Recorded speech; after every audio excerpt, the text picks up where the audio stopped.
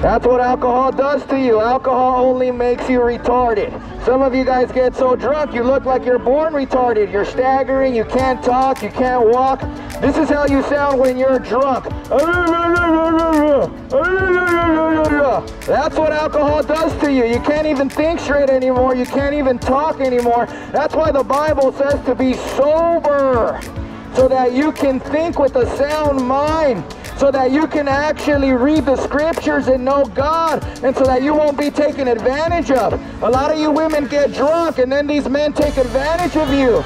A lot of you women get drunk and then these men end up busting a train on you. That's what happens. These men want to get you drunk so that they can sleep with you. A lot of these men want to get you women drunk so that they can get in between your pants. Time for you to repent. You men are filthy. You men are evil.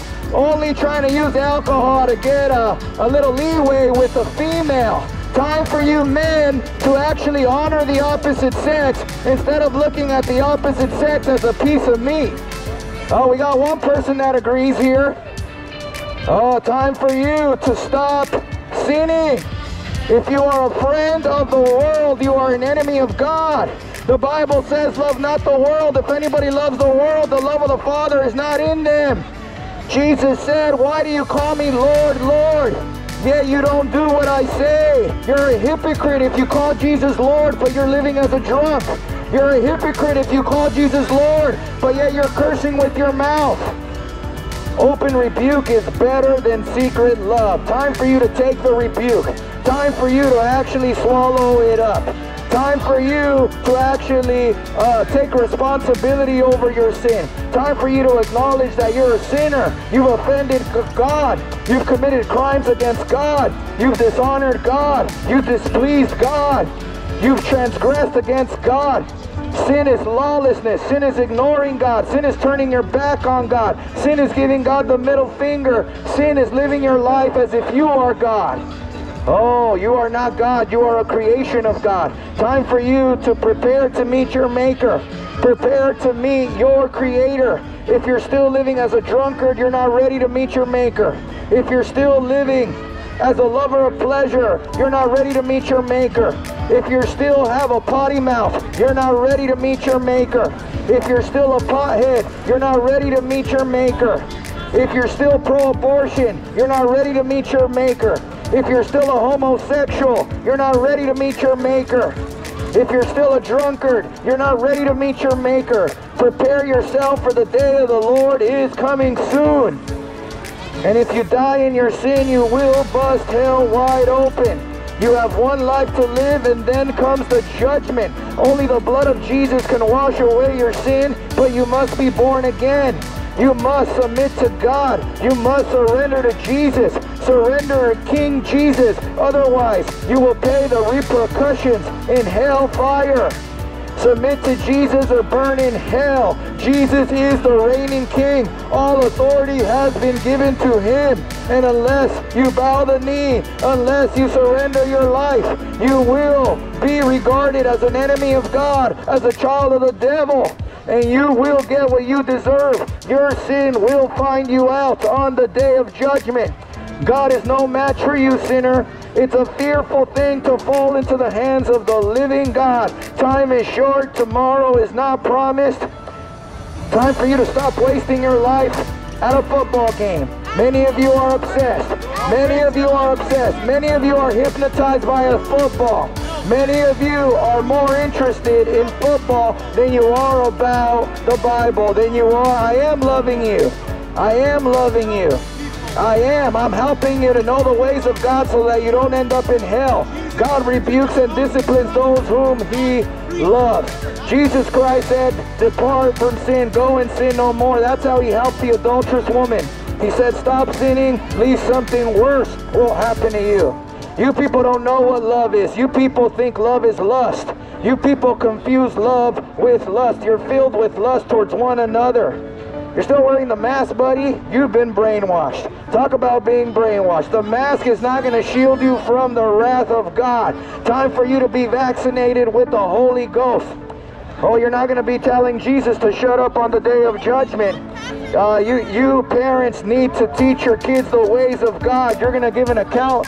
You're going to give an account for how you raise your children. Time to train your kids in the way of the Lord so that they don't become homosexuals, so that your kids do not become hoochies, so that your kids do not become lowlives, so that your kids honor God and fear God and make it to heaven. Many of you parents are sending your kids to hell. Many of you parents are letting your kids go to hell. You hate your kids. The greatest hate crime is for you to let your neighbor go to hell. Time for you to warn the wicked. Time for you to uphold the wicked. I am loving you. I'm loving you by telling the truth. The truth is offensive to those who live a lie. Time for you to swallow the truth, even though it's a hard pill to swallow. Jesus said, I didn't come to bring peace but a sword. The truth will divide. The truth will divide the righteous from the wicked. The truth will divide light from darkness. Choose this day whom you will serve. There is a spiritual battle for your soul. Satan wants to steal, kill, and destroy you. God wants to save you. You need to submit to God, resist the devil, draw near to God, and God will draw near to you. And not to mention, there's a bunch of drunks out here. You drunks, your breath stinks. Your breath stinks just like your sin stinks. Your sin is stinky. Your sin is smelly. Your sin is abominable, just like your breath. You drunkards need to sober up. You drunkards need to be filled with the Holy Ghost instead of being filled with Modelo, instead of being filled with Coronas. Alcohol is only going to make you stupid. Alcohol is only going to make you retarded. Alcohol is only going to make you stagger. Alcohol is only going to make you want to get into a brawl. You're going to end up getting beat up, getting so drunk, staggering, and talking smack. Time for you to fear God. When you stand before the Lord, oh, you're not going to be able to be a tough guy. When you stand before the Lord is going to cast you into hellfire. You're going to be a Jesus reject. You're going to be a reject in hell. Rejected from all of God's goodness. Rejected from all of God's grace.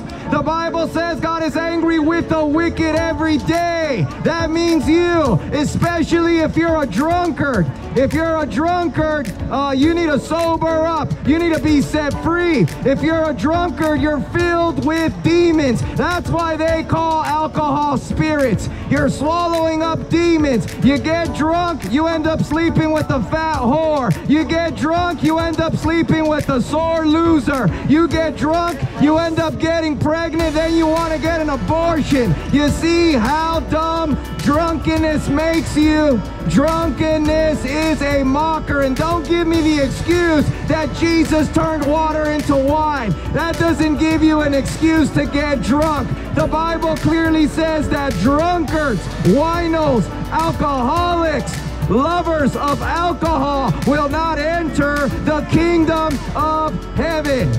As a matter of fact, if you're drinking alcohol, you're only shrinking your brain. You're only losing your brain cells. You're only getting dumber and dumber than you already are. The Bible says that the fear of God is the beginning of wisdom. Shame on you, buddy. You glory in your shame.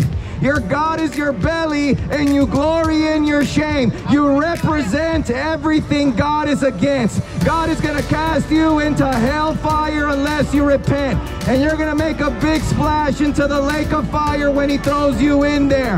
Time for you to wake up. Time for you to actually open your eyes to the beauty of God. Many of you people have your eyes locked on a football. That little dumb football, it's not going to do anything for you. There's a huge problem when you're obsessed with sports entertainment and you have no concern for God. There's a huge problem with you when you spend hours and hours on end getting drunk and watching football, but you can't even spend 1 hour to read the Bible. How are you going to ever get to know the living God? God has given us his word so that we can know him. If you don't read the Bible, you're a Bible illiterate. It's time for you to read the word of God. Know the living God. Obey the living God. Submit to the living God. Honor the living God.